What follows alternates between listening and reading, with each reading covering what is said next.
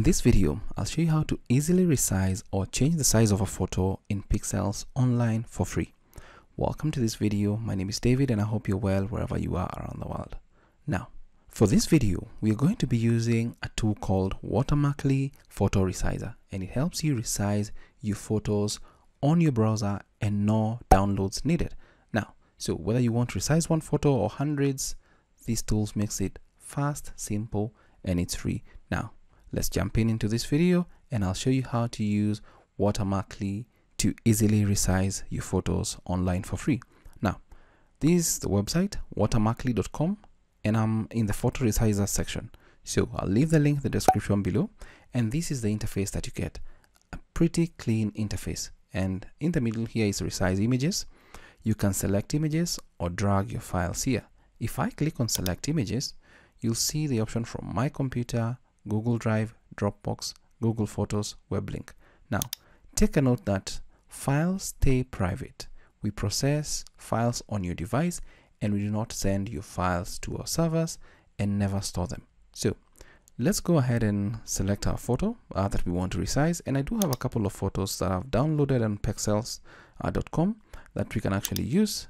So let's decide whichever we want to go with. And I'm going to use the option to select images.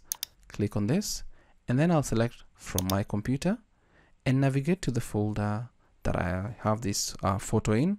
Click on it and then click on open. Once you click on open, you're going to get a couple of options. So how do you want to resize your image? Either by exact width, but when you click on the drop down, exact height, exact width and height, not larger than, and percentage. It really depends on what you want to work with. Let's say we go with something like exact width and height. Click on it, and from here you get the width in pixels and the height in pixels. Now you can see the original is 5472 by 3648 to 3000 by 2000. So looks good, nothing much to say there, but you can always make any tweaks that you want. Let's say you make it bigger, and as you do that, you see the values change here. You can also type in, let's say 4000, and you can see what it looks like. And then maybe we do this one to be 2500, and you can see the changes in real time. Next up, we have the options to generate pixels around image to obtain required size, crop image if necessary, more or less for different aspect ratios, add white pixels around image to obtain the required size. Let's say we go with generate pixels around image to obtain the required size. Click on that, and then how do you want it? High quality resize.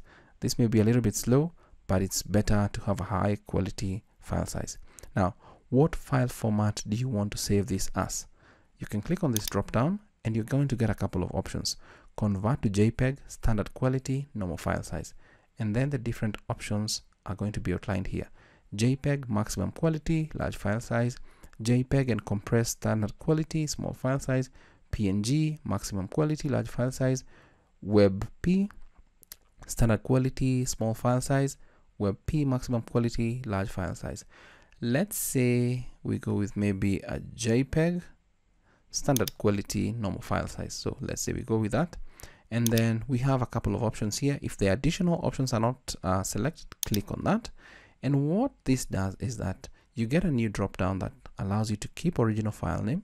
Click on that, and then you'll see rename files to image1.jpg etc, or add a suffix to processed files. I'll click on that, and we're going to add a suffix, and then I'll click on resize images. It's working, and once that is done, you can download all Google Photos, Dropbox, and you can see it here with the suffix of resized. I'll click on it right here, and it's going to download instantly. If I click on the show in folder, it's in my downloads folder, it's right here, it's this particular image. And if you actually look at it, you can see the dimensions as 4000 by 2500, and the original is in 5472 by 3648. If I double click the original, let's just reduce the size. That's the original right there. It looks good, and this is the resized one right here. Looks good as well. It's very difficult to notice if there's any change whatsoever right there.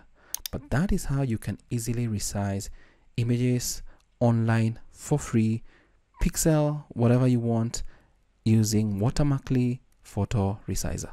I hope this video is of value to you. Thank you so much for watching, and until next time, stay safe and never stop learning.